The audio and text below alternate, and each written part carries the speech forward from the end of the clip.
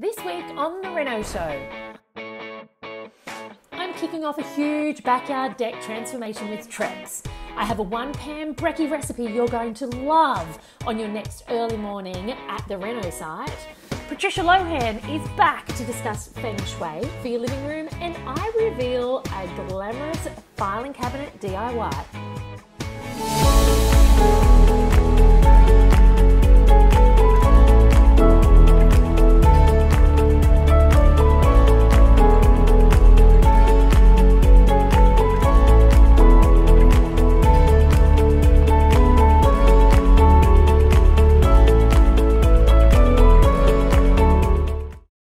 Do your decks look anything like these ones? I tell you, in Australia, our climate canes our timber decking. Whether it's soft or hardwood, over time the actual boards, bearers, joists, everything, it gets wet, it warps, it rots, it twists, it pops. My gosh, that even rhymed. And I tell you, that means for you that your overall decks end up needing a lot of maintenance. Over time, there's sanding, there's staining, there's even relaying boards if you're having trouble with a lot of your boards popping up.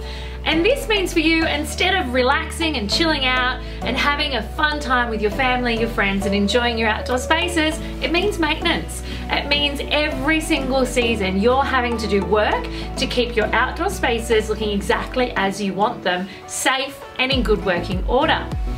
If you are in this position as I am right now, I have the perfect solution for you in this project. If this sounds like you and you are after something really low maintenance, then you need to check out the Trex decking solutions. Trex is a composite deck.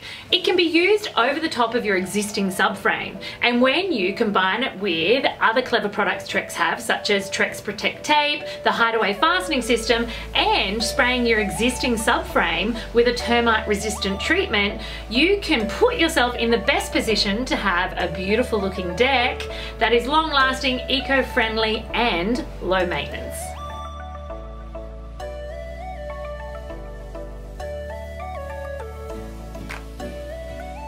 Composite decking is what's called in the industry wood plastic. It's actually a combination of recycled timbers and plastic. In fact, Trex invented it 25 years ago. Now these composite timbers are, well, the Trex one is extremely eco-friendly. It's actually quite an innovative makeup. It has 95% recycled timbers and plastic inside of it. And the best part of it is so durable. It doesn't warp, it doesn't scratch, it doesn't bend, it doesn't stain. So it's absolutely ideal for those of you who love enjoying their outdoors and not spending all your time maintaining them. Whether this is for your own home for you to enjoy, whether you're renting out the property, or you just want to add immense value to your home, or it could be because you have kids and soccer boots and pets and pools, or it could just be because you want to keep the harsh Aussie climate at bay, then this is a product you should really look into. Thanks to its three-sided, technologically superior shell protection, that means that the Trex Transcend will actually keep its colour and its luxurious finish for years to come. It's actually backed by a 25-year limited fade and stain warranty. So that means years and years on, after you've had decades of enjoying your deck, it'll still be looking this great. It does come in an absolutely amazing range of colours, things you might never have thought of, which can make your home look absolutely phenomenal, especially outdoor entertaining areas. It's the perfect accompaniment. But one of the things I love most about the Trex Transcend and the products is how eco-friendly they are. So check out these eco-fun facts. Now, as I mentioned, the entire high-performance Trex portfolio is actually made up of 95% recycled timbers. And here is the proof. The company reclaims and repurposes 180 million tons of plastic and wood scrap that would otherwise go into landfill each and every year. And I love this one. By using the industrial sawdust, Trex have never ever fell a tree to make their decking boards. Now that is special. The plastic that Trex bring in to use in their boards, it's everything that we use in our daily lives. It's the plastic from around our toilet paper wrappers, our paper towel, our sandwich bags, you name it. And in fact, in one 4.9 meter board, one board, there is over 2,250 recycled plastic bags. It is madness. And to top it all off, the Trex production process. So the way they manufacture their boards is as green as their product, in the sense that any runoff or any refuse from the production is actually recycled straight back into the plant. How does it get better than that? If you're looking to remove your decking boards without damaging your subframe, then leave the sledgehammer at home. Instead, cut between your joists at around 1200 lengths and then use a simple jimmy bar to lever those boards off. Hey, Jono, what's the secret to getting these off the hangers? Knock them off. Aggression. Brute force? Yeah, pretty much. And meat pie for brekky? Yes, meat pie and a mother. It's now time to get up some of this subframe, as there were some parts of this 12-year-old subframe that were never going to last the test of time and were showing serious signs of age and wear. But now that that's all gone, it gives us a chance to check the drainage, any evidence of pests, and to clean up and level out. It is like a spring clean and a great setup for an amazing new deck to come on in.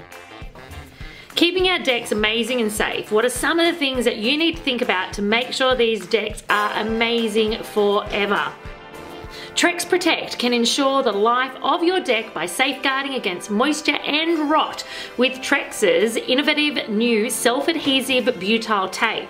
Now, Trex Protect joist and beam tape, it's self-adhesive butyl tape, and it's designed to protect the wooden joists and beams from moisture that can lead to rot and the loosening of the deck screws and fasteners. Trex Protect effectively shields the top of the joists, the rim joists, the ledger boards, and the beams from moisture that can lead to the development of rot and wood decay.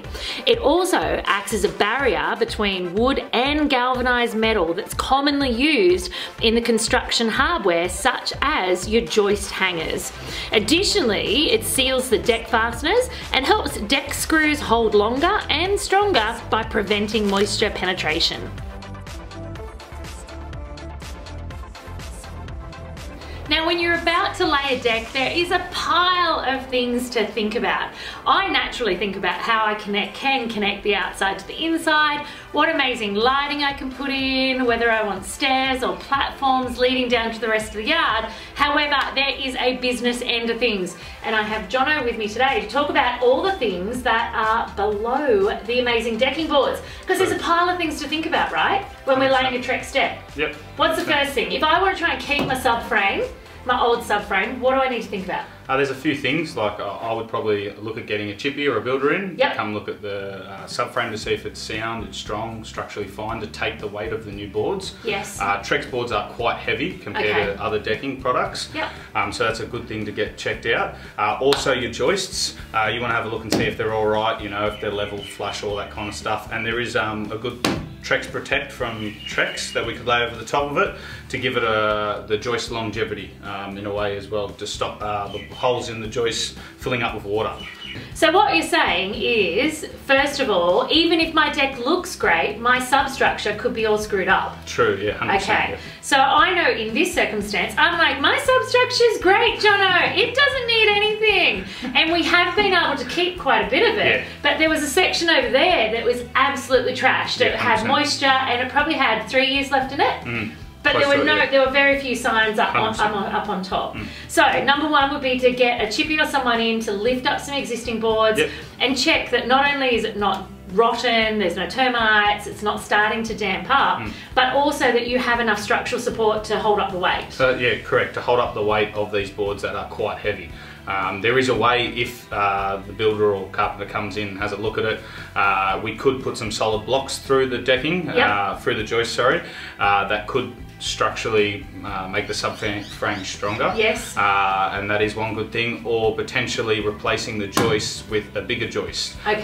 Yeah, so that's another way. Do you know another thing that I noticed though, as you're bringing up all of the beautiful, I must admit, Trex decking that's coming in, the Trex Transcend, is it's all very straight. Yes, very straight, yes. And so I'm assuming when you mentioned that everything is in alignment with the subframe, you meant that, you know, your bearers and your joists over time haven't warped or moved, because if you're putting a straight board onto a wobbly frame, it could be a recipe for disaster. Yeah, and then it all goes downhill from there. You know, you're getting a beautiful product with a massive warranty of 25 years, and then you got a subframe underneath that's going to only last another 5 years. What's the point? You know. That is such a good point. So if you're going to put in a Rolls Royce, make sure you're not putting it on top of a Mini Cooper S. Golf buggy. A golf buggy. I like it.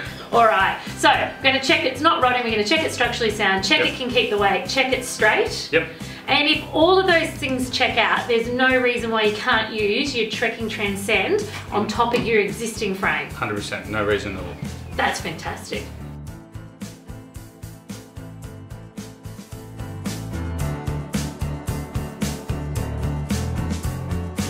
Jono, what am I going to do with these things? Seriously? All good, chill out, we've got it covered. All right, what's happening? So what we'll do is we'll set a square edge board, nice and straight. Then we'll put our beautiful connector clips in here like this. So a connector clip? Yep. And that's got a groove in it. Yeah, it's a nice little groove along here. There's two different sorts of boards. One's a square edge, and one has a groove through it. Yeah. So we can slide these in. So we literally sit the little wing nut thing. Yep. We sit that in the groove. Sit that in the groove. On top of the joist. Of the joist, yes. Right. And then we'll push the next one into it, and then so on and so on. So it's like a sandwich. Yep. We literally sandwich all these in together. Yep. And then a good thing to remember always is if you can get a decking clamp, we'll decking clamp, pull them together nice and tight, and then we'll fix these down so there's no difference in the gaps. So you'll basically set yourself a straight run to start with, and then you'll lay like big runs, like 5 of these together with these little clips. 5 cords, 100%. Clamp them up. Clamp them together and go through with an impact gun and drive them all in. So I'd like to say it's as simple as then driving these all in. Yep. And time will tell when it's my turn. We'll see how simple I make it. All right, well that actually does seem pretty cool. Once that board's set, it is literally like set, pin, and drive it home. Now, does that mean that I don't have fixes through my boards? Yes, so you have no face fixings on it at all. You may have some at the start and the end, which you will have to fix. But in the main part of the deck, no fixings. So no popping screws, getting caught on kids' shoes or toes. Nothing like that. Yep. That's amazing. Really good product. All right, Jono, you have showed me how to fix these, and I'm nearly ready to go when it's all easy and simple. But what happens if I have a join? Like, what happens here? How is this going to work?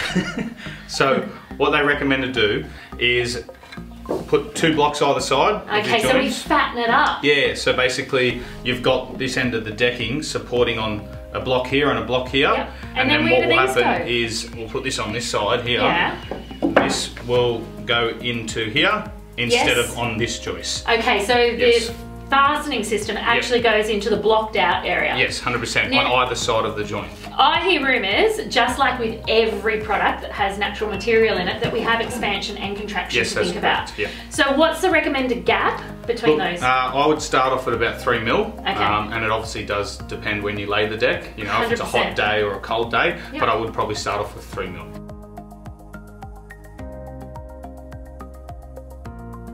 So does it need to be 3 mil precisely in expansion gap? No, it can be 3 to 4 mil, you know, give or take. A good gauge we go by. I was going to say, do I have to measure it? No, you don't. A simple packer, you can pick them up at local supplier anywhere, any home hardware. What we do is put it in the centre like that, and then you just butt that up nicely like that. And then we have our blockers, and we have our fixing system in here. Yep. And one thing you do need to remember is obviously have these both square cuts. There's nothing worse than having what, trying to match these up? 100%. must admit, Jono, I am suitably impressed by the Trex Hideaway hidden fastening system, and I think there's a whole world that everyone could learn about it. So I did do a bit of Googling, and not that you need it, no, yes. But if anyone else wants to learn more about the planning, the preparation, or the installation using this system, they can head to au.trex.com, and there are a pile of resources on there for you. But in the meantime, enough talk for me, Jono. Let's get cracking. I think there was a drill that was polished over there. Yes, has my name on it. Yeah. In this project, we're actually using two types of fastening systems.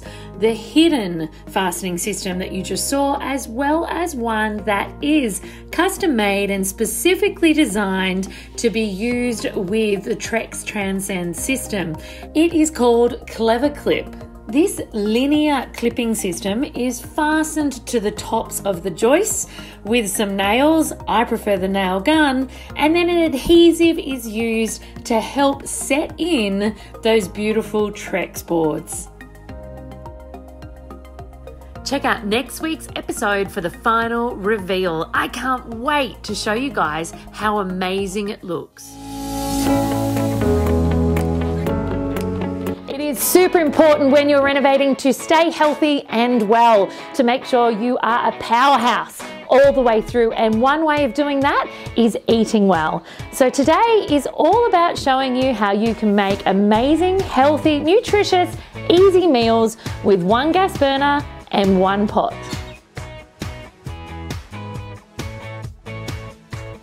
So the ingredients for today's recipe is olive oil, mushrooms, a handful of thyme, 4 eggs, some avocado, lemon, some raw baby spinach, salt and pepper, some yummy sourdough, and if you love it hot, some hot chili sauce. Starting from the top, we need to heat a small fry pan, and we need to put the olive oil in it over a medium heat and pop the mushroom and thyme in there. But the mushrooms do need to be sliced, so let's get to it.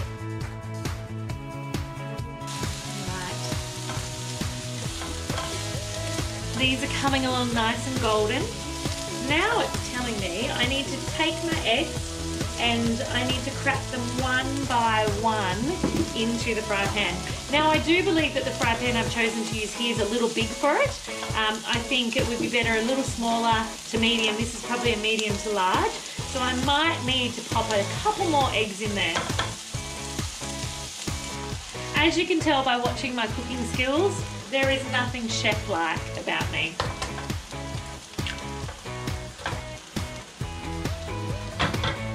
Oh, that does look good though. Alright, let's get on to mashing up that avocado.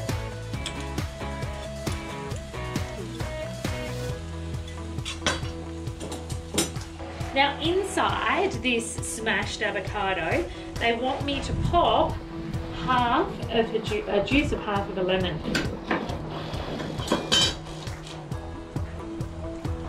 And season with salt and pepper.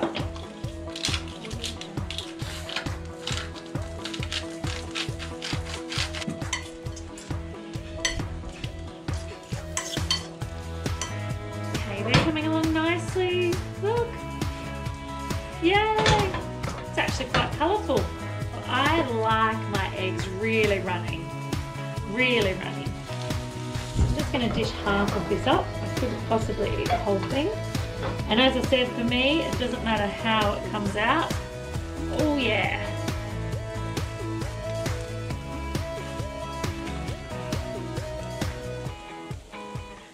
We've got eggs, we've got a bit of barbecue char, we've got some thyme. I'm going to serve it up with a big dollop of this smashed avo on top. Alright. So there we have it. Sourdough, 1 pan brekky, eggs, thyme, mushrooms, avocado, lemon, some spinach to top it off. I think I might tuck in. That's really good. It might not look like my best production, but that's really tasty. I could definitely have that before I got on site or for dinner. Hey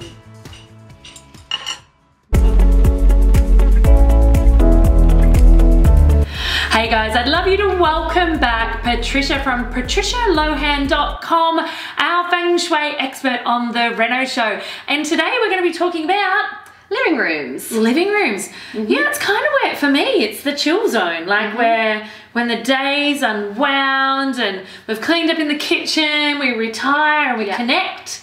We usually connect with each other in our living rooms. So one of the big things which you have done so well here in your living room is a beautiful round coffee table. What's your theory on round things? I think every space needs a round thing. I'm all about the soft corners and the round, because it's like, it is really that sense of flow and really good for communication, really good for like coming around a table. You know, it's that sense it's of like inviting, isn't it? It's very, very inviting. So that's a really good one to think about just in terms of your space. Have a nice round coffee table, or even your side, use the side tables that are nice around, and there's that sense of just like comfort and connection. And then really when it comes to living rooms, you really can go whatever direction you want with it. As in, you just talked about you want it to be a place for chilling, for connection, for being together. So colours wise, you want to make sure that you're not going like too vibrant on like the red or bright orange, or so that's again too much fire energy. You want to just like keep things calm. And that's one of the things when I came in here, I was like, I can feel a sense of calmness because those colours are very grounding and very supportive of that, like, you know, of your intention. In your living room, again, you have like loads of plants, and plants are great. I'm a plant addict. Plants are such good feng shui because they are like living. Why is that? First of all, they're exchanging the oxygen, so they're like bringing so they're good for us. They're good for us, number one. Number two, you are bringing things that represent growth and vibrancy and just like other living beings basically into your space. So they're sharing our vibration, and improving it, like really, really improving it and absorbing the negative energy. Is that why I fondle my plants? Honestly, you could be talking to them, become friends with your plants. Well, I named my fiddle leaf. His name's Jono. Apparently you need to name your fiddle leaves to keep them alive. Oh, there you go. And you become friends with it. And the thing is, like, a lot of times people can be, you know, oh, I'll just get like an artificial plant. I can't keep plants alive. And they're dead energy. So essentially, literally dead energy. And the thing is, you'll have it left in this place. And we're all about making things flow. Plants are moving, even if we can't see them like move like this. Well, this one literally is. It moves. Like I open the door and it moves and grows. And so if you were to say you're not a green thumb, so I'm a massive fan, like people that have flowers in their house, I'm like, buy a plant, it will actually cost less than the flowers, and even if you're not a green thumb, it will last like at a minimum 5-6 weeks. Yeah, for sure. But there's then that moment of when you're not a green thumb and it's maybe dead. Important to remove from your space? Definitely important to remove from your space. I'll stop touching him now. It's all good. So in terms of plants, we're really big fans of like the money plant, the jade plant, because it's thick and it's a succulent and it's really nice, and it like represents money because it holds onto the liquid a lot, so it's like quite juicy. Is that the same for all succulents? All succulents except cactuses. So spiky ones we don't want, because they're a bit trendy right now. They are a bit trendy, and I am like not a fan, basically. So I've had to say to a few people, you can't really like cactus. And just think about it in your living room. You're talking, you want to attract a communication, friend, love and joy and connection together. And then you have this plant in the middle that's like spiky. Like that's really going to push the energy away. Get drawn to it too. They do, and then they insist on touching it. Yeah. Okay, cool. So not a fan of those. And then artificial ones, the energy just gets stuck in that area. So it starts connecting dust, basically. And that's a really another thing when it comes to like ornaments and things that you're just like, they just become dust collectors. So a bit like doilies. Yes. Did your mum have doilies in Ireland? Doilies, so many doilies. And like my mum still has ones that she puts on the side of the couch that were like my grandmother's. Wow. And it's so sweet with her, my grandmother's, but she's like a leather couch and they keep falling. So every time you sit, they fall. Slip. And then you end up having to put them back again. And I'm like, this is just a really useless exercise. Okay, so round features. Round features. Living features. Living features. What about light? How do you feel about light? I really love the idea that you can like change your lighting at different times. Yeah. So during the day, it's totally cool to have it bright and open, but then in the evening time, you want to like tone it down, so have some nice lamps. Soft and so you're low. softening it, So and you're really coming into that down You time. technically crossed completely over being into interior designer in that it's about levels of light and control of your light at all times. For sure. Because if you don't, realistically, you're in Australia where bright and hot or dark and cold, and so you need to have, you need to harness that. For sure, for sure. And then just making sure that everything that's in that space aligns with what it is that you want. So for example, like if you have books, you know, are they like books that you are going to want to read again? Or are they books that kind of represent where you're going in your life, what you want to create? And like looking at the library and what you have in your space. I'm a huge fan of like making your house become a vision board for what you're creating. So it's like the sign, the books, the images, everything that you have in like your living room, in the spaces that you spend a lot of time. Yes. So for example, like that's why if you do spend a lot of time in your living room, you want to make sure that there's things in it that feel good, but that represent and that inspire you. And that inspire you. Yeah. I like it. I think one of my living rooms might need a makeover after that. I'll put that on the Reno Show for you to see later. Thank you so much, You're Patricia. welcome. Thank you.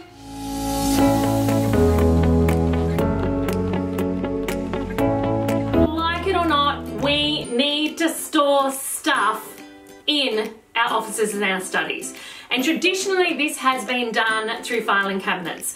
So I'm going to be taking on the ultimate challenge to make a filing cabinet look hot enough to live in this current project that we're doing. Now, I have found an old and neglected filing cabinet in one of my friend's garages, and we're going to be making that over. One, so we have somewhere to store all the really important paperwork that hasn't yet evolved to being digital, and two, we're going to restore it to make sure that it fits in well in here. And I do love a bit of bling. Just a bit of bling. So we're actually going to be creating a gold filing cabinet. It's going to be a bit of a task, but I'm up for the challenge. Now, it's quite a challenge because it is a black filing cabinet. So I've gone to see my friends at Bristol, the paint specialists, and they've advised me of exactly what I need for this. Alright team, I'm super excited about the makeover of the filing cabinet. Now it's a bit of a tricky one. I've never made over such a shiny surface before. We're going to need some standard things like wet and dry sanding pad, stick to mix the paint up. We have to make sure we really do that well. Paintbrush for any cutting in or any drips. Naturally, I'm wanting a really, really smooth finish.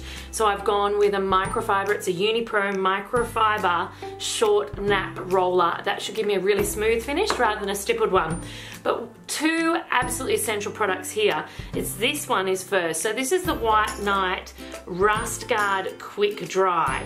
So not only does it dry in an hour, which is outrageous, but without this, no matter what I pop on top of it, isn't going to go really well. So this does a couple of things. If it was in a surface that was prone to rust, it really prevents it from rusting.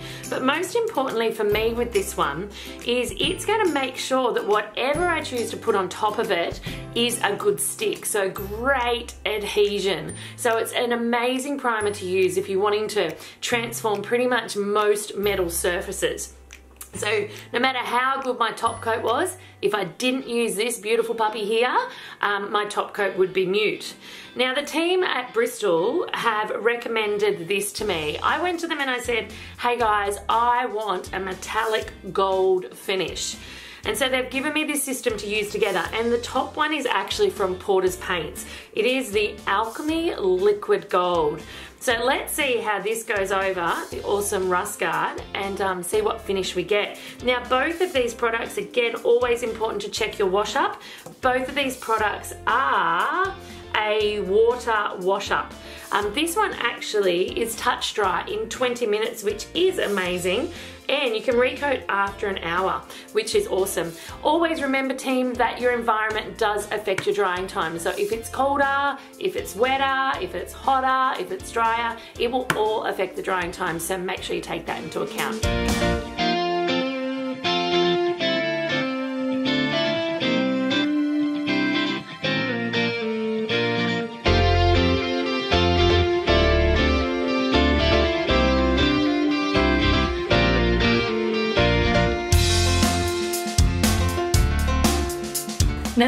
be dead honest with you, these haven't turned out exactly as I'd like. They're a little more yellow or mustardy than I'd imagined that they would be. And although the can tells me that I need to use a brush for it, it's still come up with quite a streaky look on it. So I figure I've got nothing to lose. I'm going to give them a third coat now, slight sand back, and I'm actually going to roll them. And then I'm just going to see how I feel once it's dry and it's in place in the room. It is feeling a little mustardy at the moment, but I could be completely shocked once I integrate it with the rest of the space and it looks like a beautiful metallic gold. But fear not. This is my theory about paint. You can paint anything. So if I choose in, a month, in 6 months, in 1 week that I don't like the gold, I can just paint over it. But let me see first if I can salvage this puppy. Nothing ventured, nothing gained.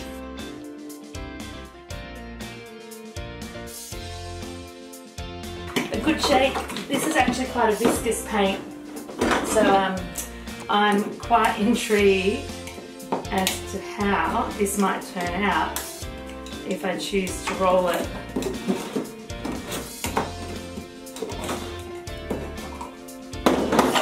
A really good stir. Every time we need to give it a good stir. This could be an epic fail of epic proportions. But yeah, it's a beautiful paint. Okay. Clean tray, clean roller.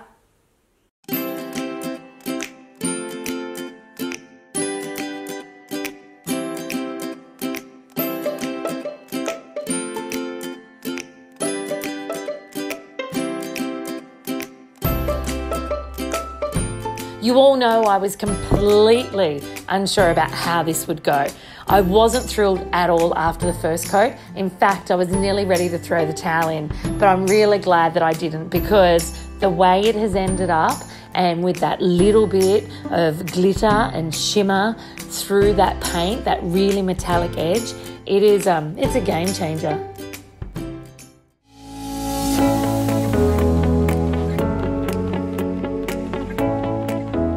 Next time on the Reno Show, I will reveal the results of my huge backyard deck transformation. Naturopath Tammy Guest is back to discuss the importance of taking control of your health on the Reno site, and I have a piano DIY you are going to love.